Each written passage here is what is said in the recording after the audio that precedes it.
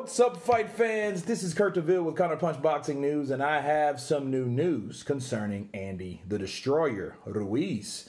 He does have a choice pick of the opponents, and they are Adam Kownacki, which is the undefeated fighter. He's going to take on Helenius very soon, and Chris Arreola.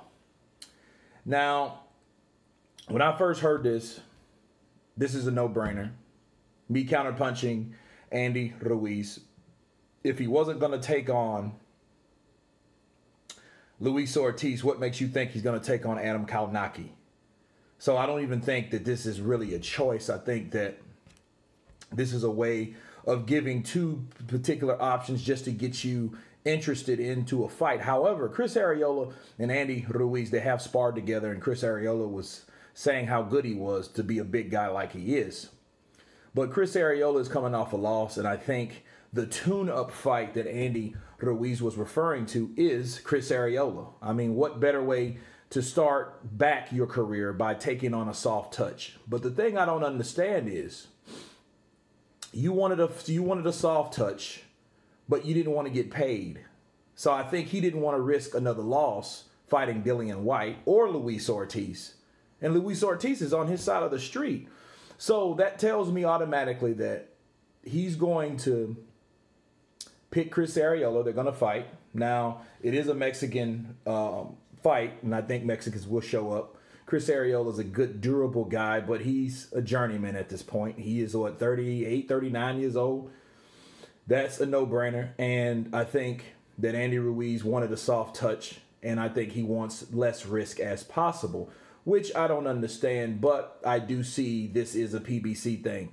See, the reason for those guys getting the type of reputation is the top fights, like Rob McCracken said it best, the best should fight the best, or the good fighters should fight the other good fighters.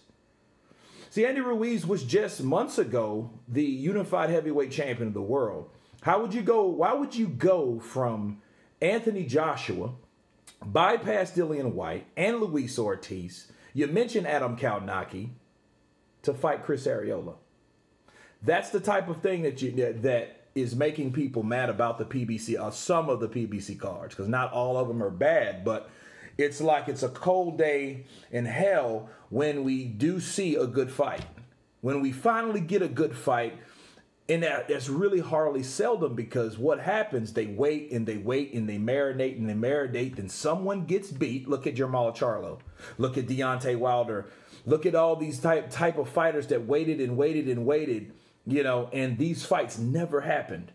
Look at Keith Thurman with Errol Spence. Errol Spence wanted to be that guy. He couldn't be that guy. I know Keith Thurman was waiting on the fight, the payday. You can't blame him. But then, you know, a lot of these fights that we wanted to see never gets made because of those reasons. People think that they have to wait and wait and wait instead of giving the fans the fights they want to see. Now, Adam Kownacki is a guy that did the same thing. He could have fought Dominic Breazeale. That's another fight, another example. Andy Ruiz will stay on the redemption list, but there's going to be a change coming soon, people. So, you know, stay tuned for that. Because there will be new names added to that list, okay? But as of right now, he is #1 on the list, and there's a reason why, and that's why he stays on the list for fighting someone of a choice of opponent like Chris Arreola.